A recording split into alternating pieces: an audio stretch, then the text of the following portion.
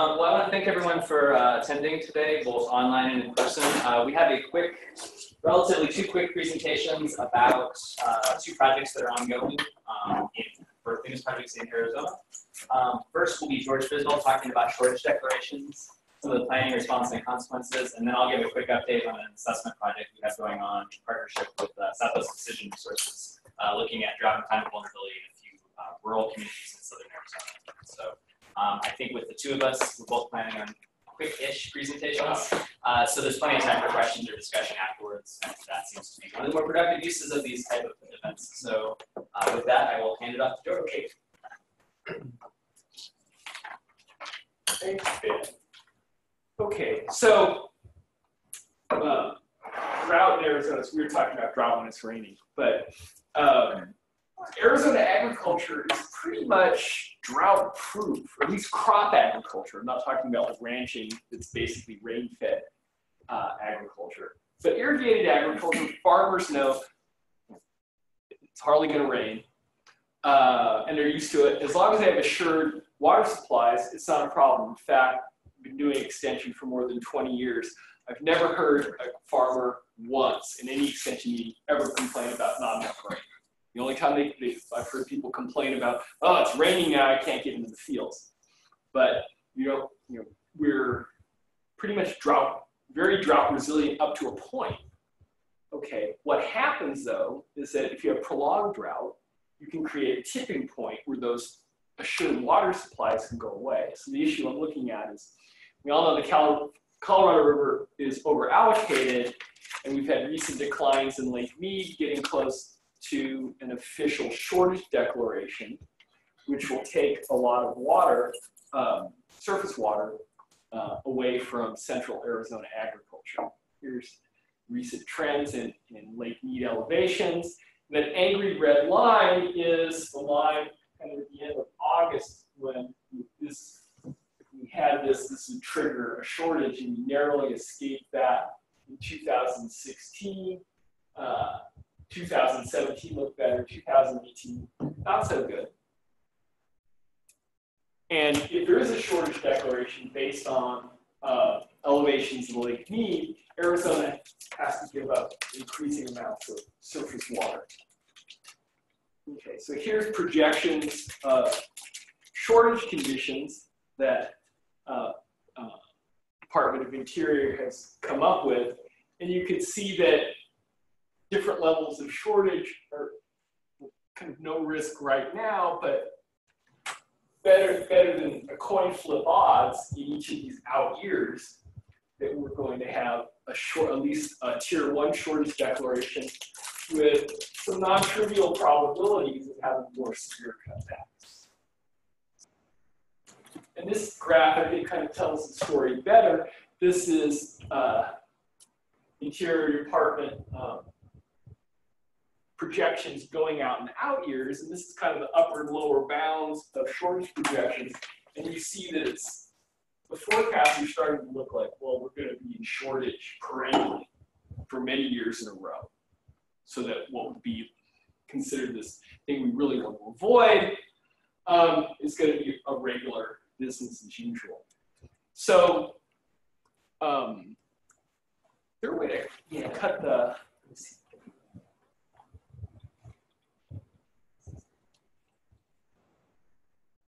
That's fine.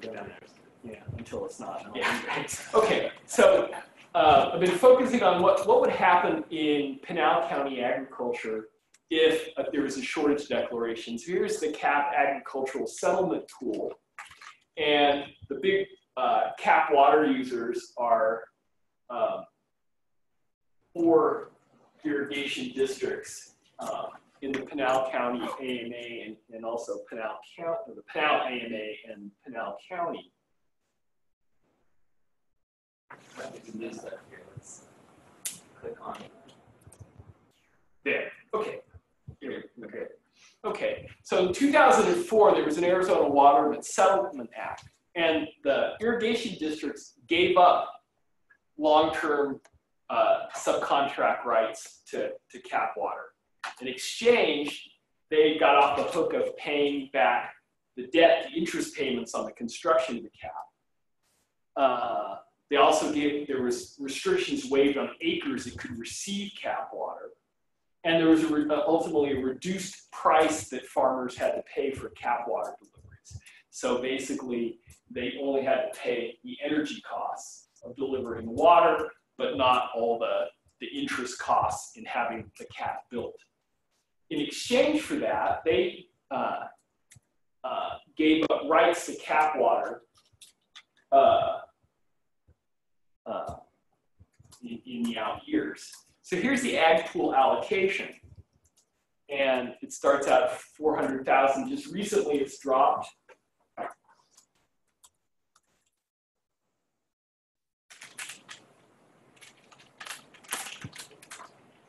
Let's keep bouncing. It'll, yeah, follow the bouncing ball. So just recently this got ratcheted down to 300,000. Then it got ratcheted down to, it's going to get ratcheted down to 225,000. After 2030, it goes away. So Pinal County irrigators know, or at least thought, by 2030, the cap water is going to go away. Got it now, but eventually it's going to go.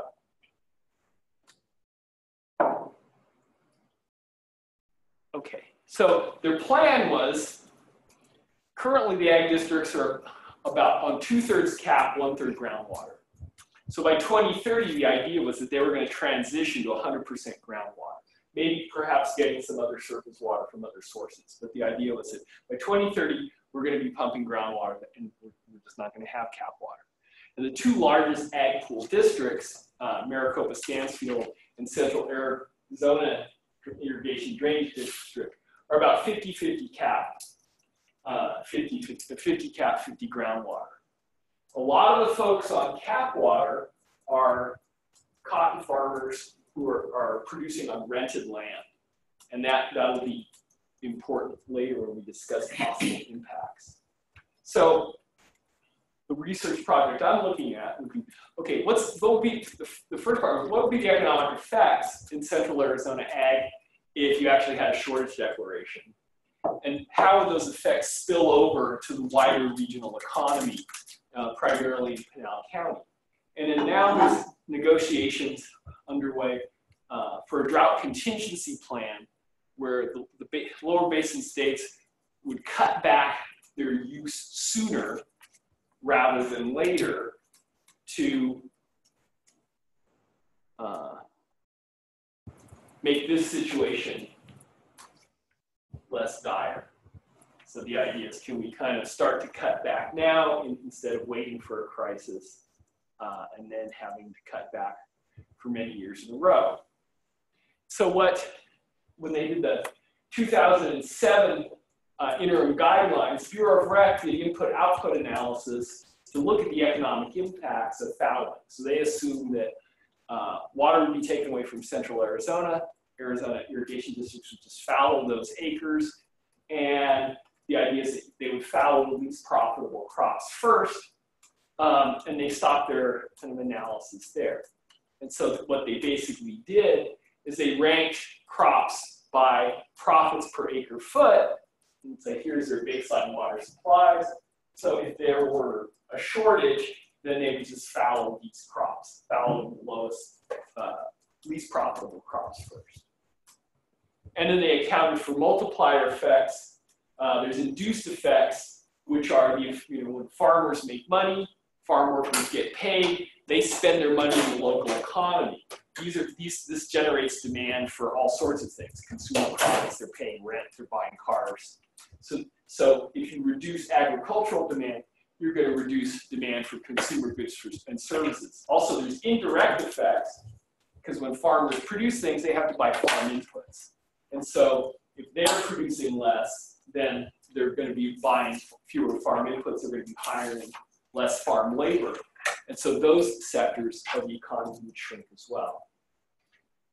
So here's what they estimated for a 400,000 acre foot shortage in non-Indian agricultural lands in 2017. So they were making this forecast back in 2007.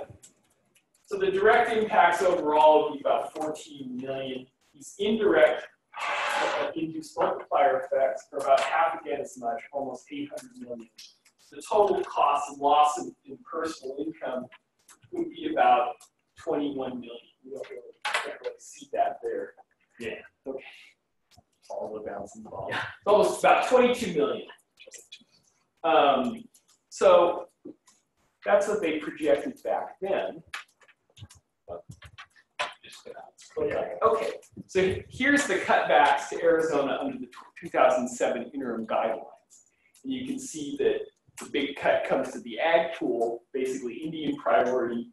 This is M&I, it's municipal industrial, so when you turn on the tap, this doesn't really affect it. So agriculture is going to make pretty much all the adjustment. There's a shortage. And that's common throughout most Western states. They have their long-range contingency plans are that ag is going to cut back and they're going to do all the adjustments and the people in cities don't.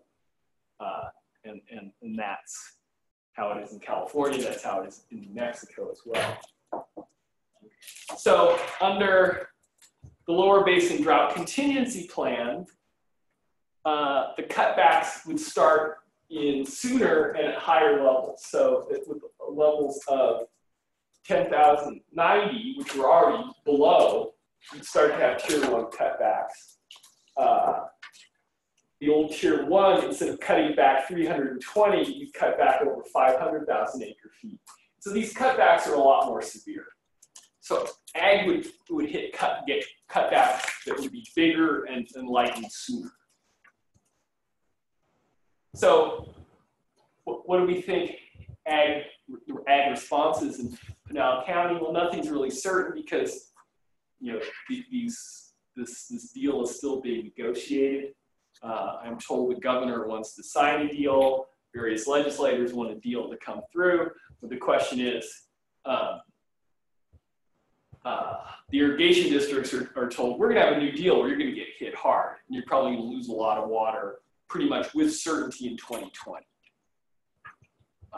as opposed to rolling the dice.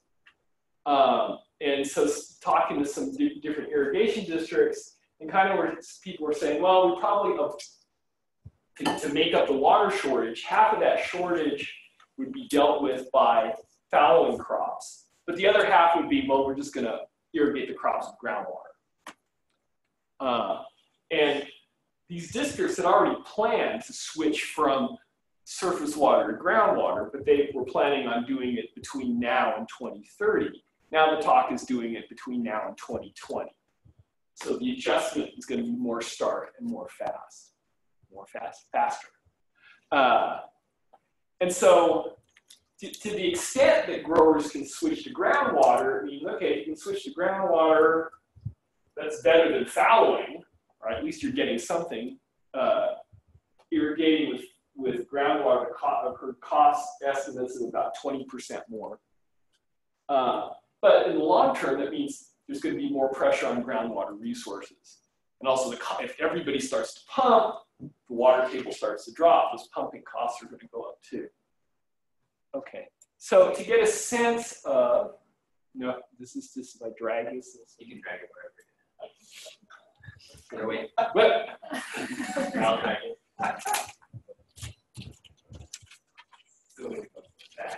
That's good. Don't mess with it. Yeah, there we go. Perfect. And they'll be next time. Okay. So here are wages. It's actually easier in some ways to get wage data burrowed down than actual farm production and profit data. But wage data gives you kind of an indication of the size of the sector. We can figure profits or something over and above the wages. But this is employee income. And among crops, the single largest is cotton with over $9 million. And I kind of highlighted vegetables and greenhouse and nursery products in black because chances are when there's a water shortage, that production isn't going to go away. That's relatively high value production. It's relatively profitable. So where the cuts are going to come, it's going to be in cotton farming, hay farming. This is all other grain. This is going to be things like barley and sorghum, wheat farming. So the crops in white are the ones that are probably going to have the cutbacks.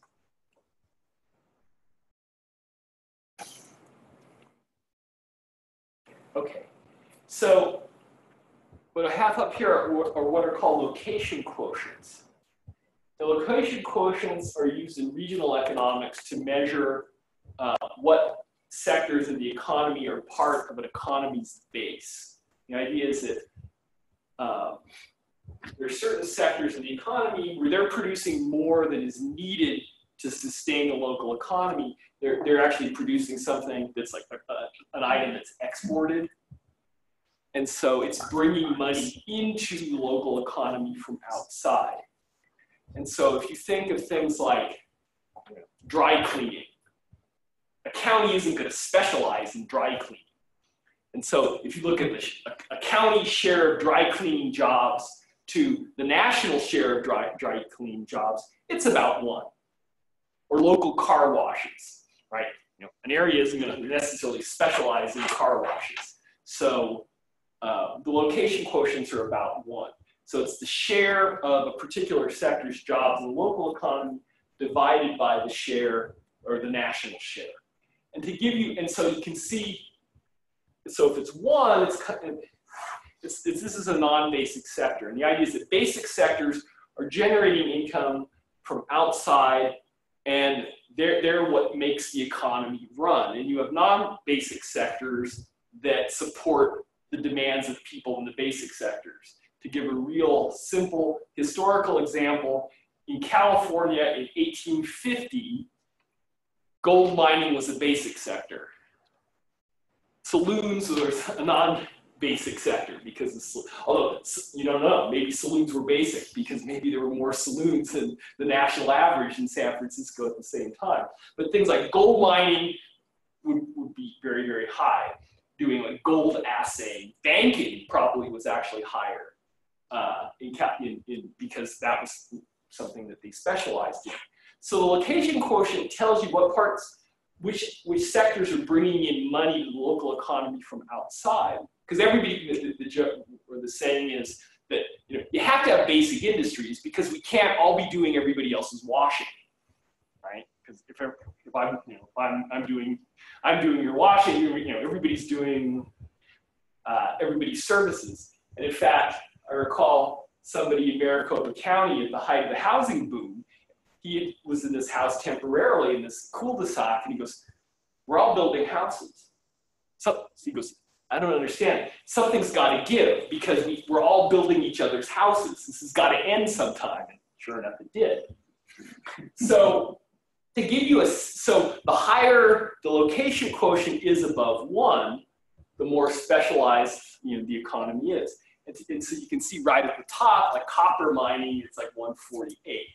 And then all the dark highlighted things are ag-related, food processing related industries. And to give you a sense of scale, the location quotient for automobile manufacturing in Detroit is about 13 or 14. The location quotient for electronics manufacturing in Santa Clara County, which is Silicon Valley, is about 16. So, copper is very important, but so you have like dairy cattle and milk production. So that means employment in dairy cattle and milk production in Pinal County is 25 times the national average.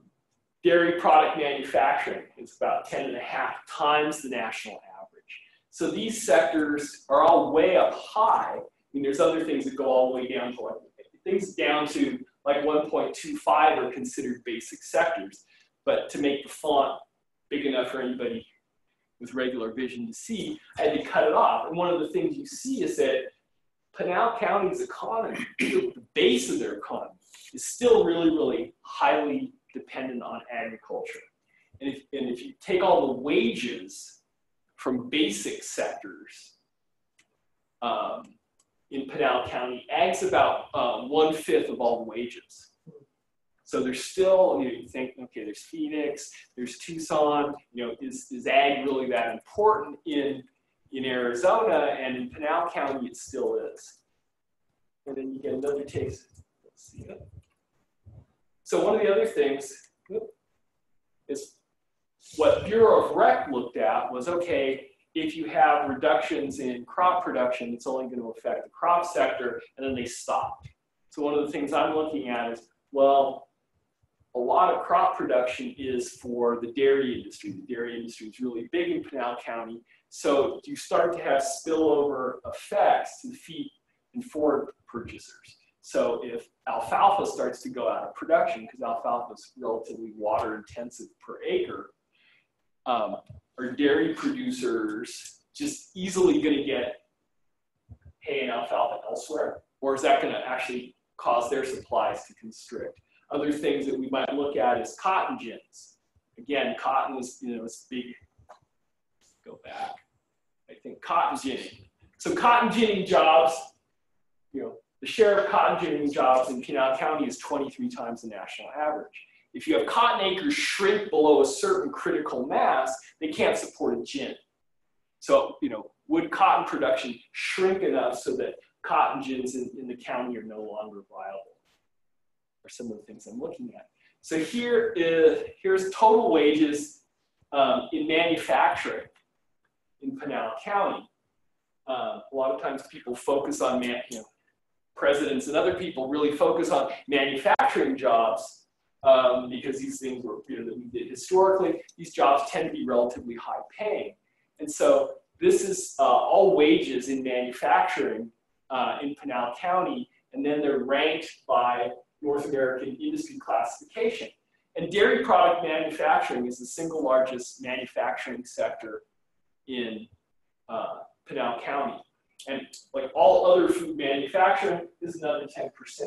So if manufacturing jobs in Pinal County, 1/3 of them are food and ag related. So you have this kind of integrated system of dairy production. And again, part of the location quotients for dairy production are pretty high because a lot of this stuff is going to, it's going to Tucson, it's going to Maricopa County. So dairy production is, in county terms, is an export. But in another way, dairy production is an important local food in central Arizona. And we have this whole complex of locally produced feed and forage going to the locally produced milk. Now, another thing that Bureau of Rec did when they did their analysis, they just picked numbers from our cooperative extension crop budgets for a single year and did the run. And that's a perfectly fine thing to do. But farm income is really, really volatile. As you can see, here's different measures of net income per irrigated acres in the 3 central Arizona counties. So it can be really, if you're going to say, what's the impact on agriculture of land fallowing, it depends a lot what year you pick. And one of the things we want to do is to actually look at possible ranges. And you get this paradox. If it's a good year, if it's a high income year, then fallowing land takes a greater absolute amount of your income away. But if it's a bad year, it takes away a higher percentage of your income away. So, your net income could be really, really low in a bad year. So suddenly, if, I can't produce, or I've got to switch to more expensive groundwater, that could push some farmers to the edge in bad years. Okay, so again, talking with growers and irrigation districts, whether land is going to be fallowed or whether it's going to go to groundwater depends on a lot of things. Is the land owned or rented? Well, if you're renting land, if you're renting land and you're getting cap water, it's like, well, you don't really have necessarily the scope to put in the irrigation pumps and infrastructure to start using groundwater. If you own your own land, like a lot of the dairies in Pinal County actually own farmland, and they're operating farms because they were concerned when we had the housing boom that all the local alfalfa production was going to go away. So they kind of vertically integrated. They bought up farms that are operating farms. So a lot of alfalfa production is actually on owned land using groundwater pumps. A lot of cotton production is on rented land, relying on surface water. Again, and then talking to folks, you know, I was asking them about, well, how Bureau of Rec did that, the things by, you know, ranking crops, and they, like, the lowest value crop would completely disappear first before you had cutbacks. And the thing they said is more on a land quality basis, because different types of crops are grown on different quality land. And that you probably see more diversity in the kinds of crops that would go out of production. Another concern is, what are energy costs going to be? Yes? Have people looked at subsidence in terms of increased groundwater pumping for land quality issues? Recently? I mean, historically it had been a big problem. Yeah, in Central recently. Arizona. But since we've been putting Colorado River water into the aquifers, water tables have been going up. I guess I'm Are thinking people looking at what's going to happen when everybody turns the pumps back on? I don't know. Yeah, I mean, that's an issue, is you know, the idea is that these, you know, all these irrigation districts are going to switch the pumps on. What is that going to do to the water table?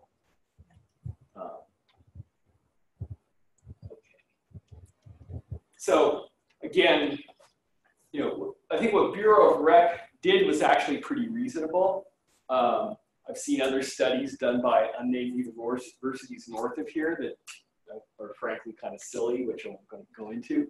But I think what Bureau of Rec did was actually a real good job. I think they could have looked at more possible scenarios. I think if you were going to pick a limited number of scenarios to really focus on first, I think they did the right thing. But I think there's things to be added by looking at more scenarios. So, like, you know, what's going to happen when there's the switch to groundwater? What scope is there from switching crops, different kinds of technology? Farmers would very much like some kind of mitigation. That's one of the hang-ups right now in the drought contingency plan, is that farmers in Pinal County really don't want to sign on to this. So there's a lot of political impetus to get this deal done, because Arizona is very nervous. If we have more and more cuts, once a shortage is triggered, one of the other things that happens is the Secretary of Interior then gets involved in terms of, okay, how are we going to divvy up things henceforth, now that we're in the shortage predicament? And I think there seems to be at the state level, about the only thing that different states agree on is, we don't want Washington in here making, you know, deciding stuff. We'd like to kind of settle things out and head that off. And so, but that said, there's been a lot of efforts that Bureau of Rec has been paying people to forego use of water to keep water in Lake Mead. It doesn't seem like there's going to be like legislated funds available for Pinal County. The other thing now, Pinal County irrigation districts are looking at is, are there other water sources that we can get to mitigate the losses of the cap water? There's other surface water sources. Apparently, a bone of contention is a lot of groundwater that Phoenix has banked, but they're not using. And Pinal County irrigators are saying, well, you bank that, you don't have, that's not really spoken for, you just have it there. If you want us to agree to this these cuts, we would like that water. But that right now is a bone of contention. That's it. I'm done, right? We get time for questions. Could you speak for a minute about that last slide, next to last item, funds highly limited? Yeah. What's going on right now? I know let's talk about what's coming with this new deal, but what's going on right now? What's already in place in terms of payments to Pinal County farmers or others? Bureau of Rec has done various, like they've had small pilot programs to basically, you know, pay people to not take their deliveries. Like they have an agreement with the Tohono O'odham, but they have one. They have different agreements with like the Yuma Mesa Irrigation District to not basically take their water out of Lake Mead. But that's a very, you know, small scale. You know, they call it pilot programs, and that's funded by Department of Interior. That's Bureau of Rec money. So then the other issue is, would there be state money, state appropriations used for that? And talking to the districts is they think that there's not going to be any state funding for that kind of. So that's going to be measured on a dollars per acre basis to keep things simple, or is it going to get nuanced into different considerations? In the way Bureau of Rec has done it is, I think they do it on a per acre basis, but accounting for taking certain acres out of production, that maps into different amounts of water. So I think the payments are like per acre, but they're thinking in terms of acre feet that you're keeping in Lake Mead. I mean, Okay. yeah, I mean, so again, the federal programs account for that, but there seems to be, what I've heard from folks in Pinal County, there seems to be no deep and abiding desire to use, Arizona appropriations for this. And so where the negotiations are going now is, can we get some water somewhere else to compensate? So what I see is that some people are paying money to put water into the groundwater, and then other people get to pump it out just for the energy cost. Yeah. That seems like a pretty direct subsidy toward the groundwater pumpers. And in general, you seem to be saying that water is allocated based on rights without there being a real market mechanism to just auction off the available surface water and balance supply and demand that way. Is there any movement toward more of a market, the true market mechanism, or is it we're all just playing games shuffling around water rights? We're all playing games shuffling around water rights. I'm an economist, and I'll get criticized. Oh, you're an economist, you think you do this. Oh, it's always better when lawyers are involved, right? So, no, I mean, that's a bone of contention where, the Pinal folks are saying, we're going to take a hit, and we want some kind of mitigation or compensation. The counter argument is, well, wait, you've been getting subsidized, right? And that debt forgiveness and that low cost, that's paid for by Pima County and Maricopa County property taxes. So, one of the arguments is like, look, you signed this deal to give up this water. You're going to give up the water anyway by 2030. But now the deal is a little different because they're talking about, we want you to start giving it up in 2020. So it's a matter of adjustment. But there's very, very little talk, outside of, among economists about using market mechanisms that I've come across in this state. You would think that in a Republican-dominated state, some sort of market-based solutions would be more popular.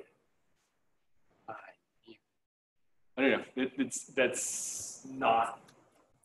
Has not historically been the way that's done. I mean, there's water trades that go on bilaterally, and there have been deals between irrigation districts and municipalities, more in California than here. But I mean, there's water trading going on, to a certain extent all throughout the West. When you talked about the integration of the agriculture and the economy, you gave the example of cotton and alfalfa. So when the BOR says switching to less water intensive crop, let's say they switch alfalfa, which is highly water, high amount of water, and they switch to, I don't know, wheat. Yeah. Well, have they thought about how it's going to impact the chain down the line, the dairy farmers who no longer grow alfalfa and then have to buy it at the state? And same thing with cotton. Is there sort of as an economist, do you see any sort of switch towards changing the agricultural model in Arizona? Yeah, I mean, what Bureau of Rec did, I mean, they use this kind of can input output system, which is readily used. You can get the software, you can get the data. But what that model assumes is that all prices are fixed, and that how different industries are linked, it's all demand driven. So if I demand more milk, that means there's going to be more demand for alfalfa, and it goes up. If there's less demand for milk, there's less demand for alfalfa. But it also assumes, unless you trick it in some way, if we just cut back in this model, what happens, or what the Bureau of Rec did, they go, okay, alfalfa production goes down. What does that do to the price of alfalfa? They assume no change in price whatsoever, or the price of cotton, and that may not be a bad assumption, because growers can go and buy alfalfa, from someplace else. And I've got a grad student looking at that. What happens when local alfalfa production goes down? Does that actually bump up the price that dairies pay, or can dairies pretty much get it kind of at the going U.S. price from other places? And it looks like there is a bump up in price, but not a huge one. Again, the dairies in Pinal County are kind of in trouble anyway. They've got a lot of their stock of cows is pretty high, and so they're probably going through decline for other or hard times for other reasons. But again, you can model. That's one of the things I'm trying to do in this project is how is post-farm gate food and agriculture and fiber production affected when you have reductions in the farm industries. But what Bureau of Rec did, they kind of took this model off the shelf and they ran it for all it's worth. And so now we're getting under the hood and going, well, we can make it more realistic here and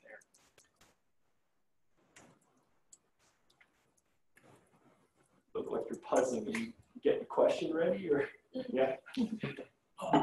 It seems to me that when you're looking at groundwater as a source for crop agriculture, that seems like a disaster scenario to me. Because groundwater hasn't been historically been unreliable, and when you collapse an aquifer, isn't it worthless after that? I can't speak to the hydrology of what You can't. Some point. I mean, simple-mindedly, I can go, beyond a certain point, you create lots of problems. Whether that will get to that point or not. If you look at plans for central Arizona, the plan all along was that agriculture was going to slowly transition down as houses started to go up. So I think but it's. And that's another thing. How can we expect continued population growth when water resources are doing? Well, again, it's a matter of this gentleman's thing about markets and prices. If suddenly you have water, it's going to be more expensive to get that water. Farmers are going to start to get a signal that water's getting scarce as the aquifer starts to drain down, as pumping costs go up. Another thing you could do with building, right?